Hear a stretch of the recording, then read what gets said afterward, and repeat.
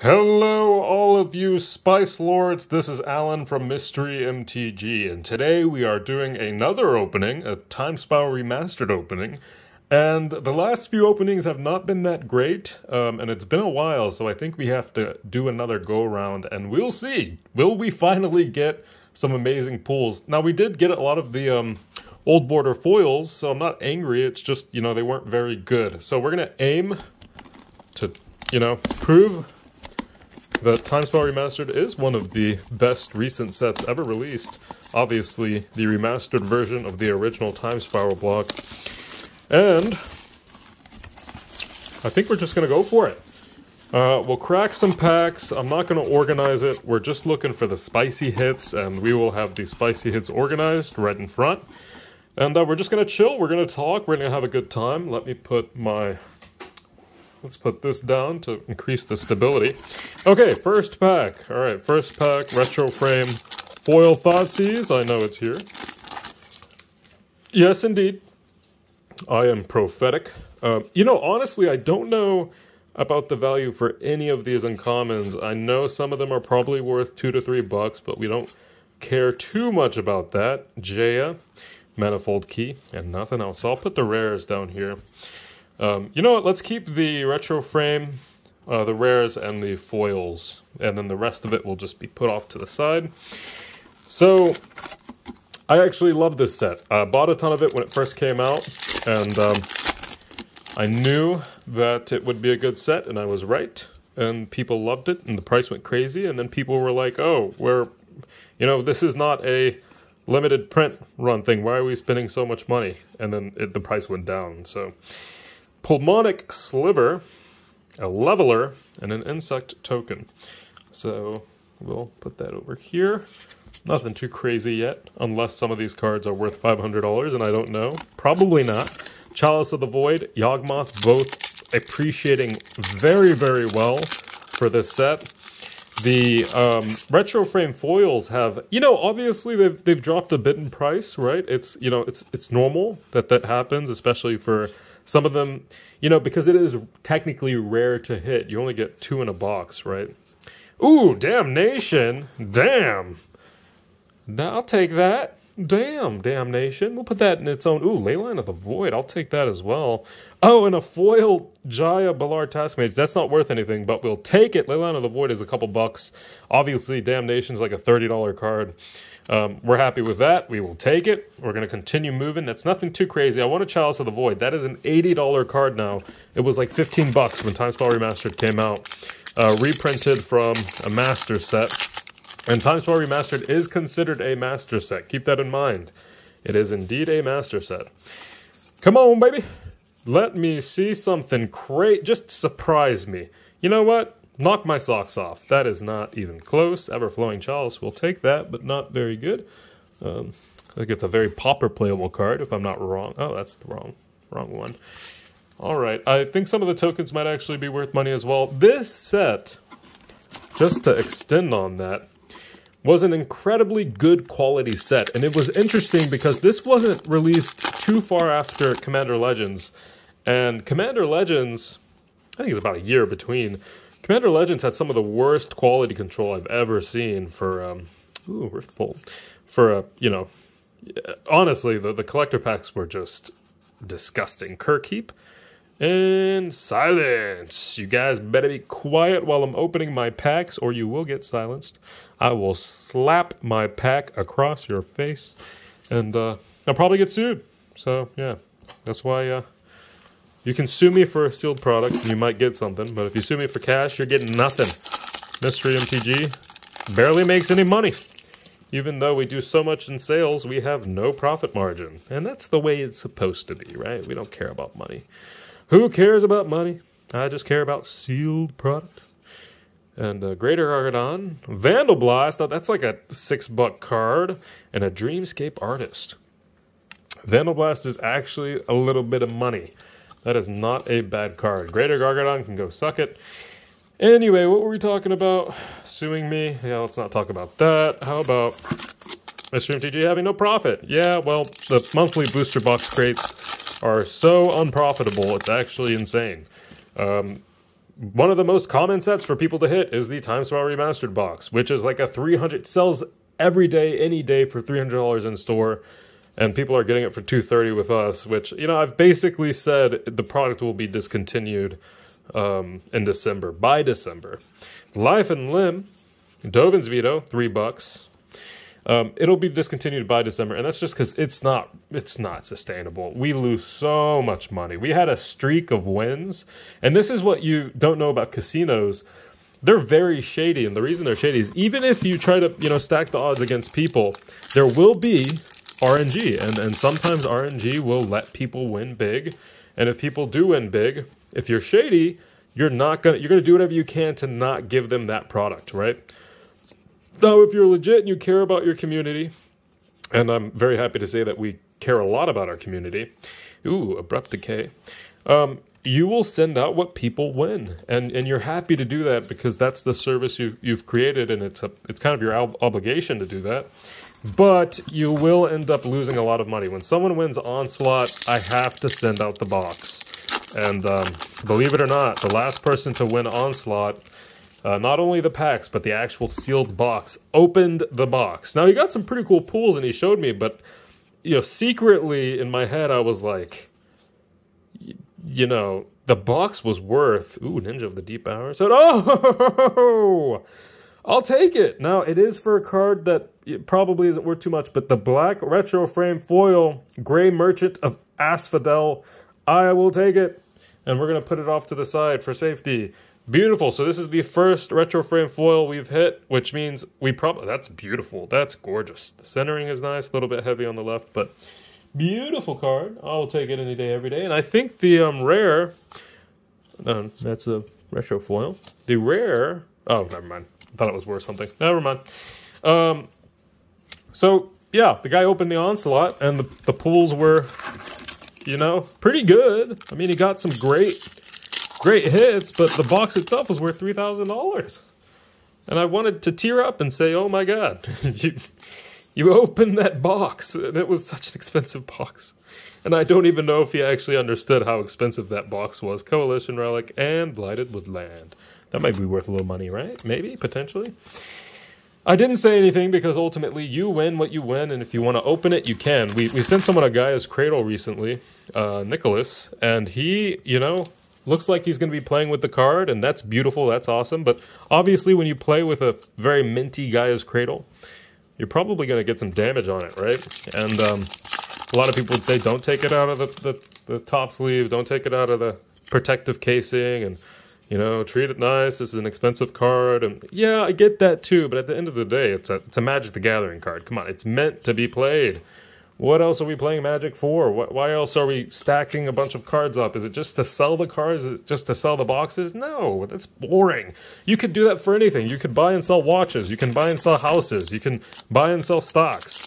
It doesn't have to be Magic the Gathering. And in fact, you probably won't make very much money doing it with Magic the Gathering. I can tell you that as someone who has a company that certain individuals will value at over 7 figures.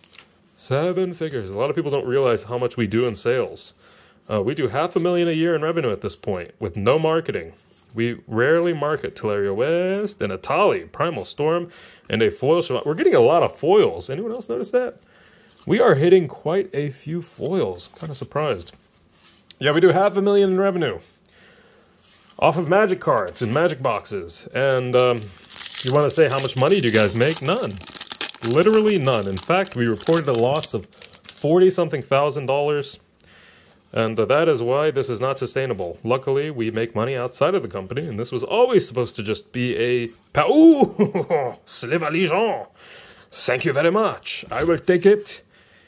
And Thraben Inspector, not as spicy, but I will take the Sliver Legion, put it very safely over here. And we have no foil. That is fine. I will take... Oh, that's the wrong pile. Wrong pile. There we go. Move this over here.